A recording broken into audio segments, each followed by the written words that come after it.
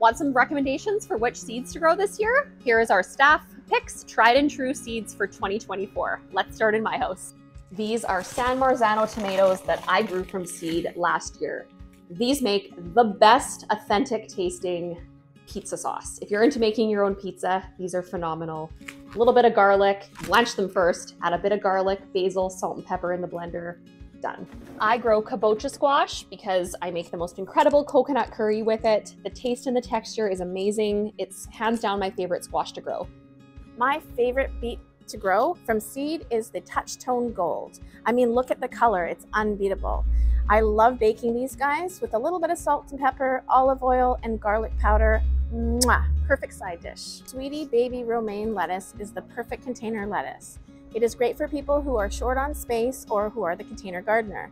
I grew these last year and they are amazing. They're crunchy, they're sweet, and they're compact and perfect for your Caesar salads. I love to grow the Yaya carrots from West Coast Seeds. They're organic. They're nice, reliable, easy to grow, 7-inch carrot, nice and straight. Great for the whole family. Kids can pick these out of the garden. They're super sweet and get even sweeter after frost.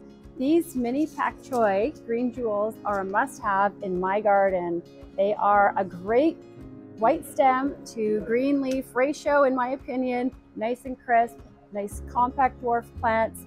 They are super flavorful, great for stir fries, and they only take 45 days to grow, so make sure you plant them in succession for continuous harvest.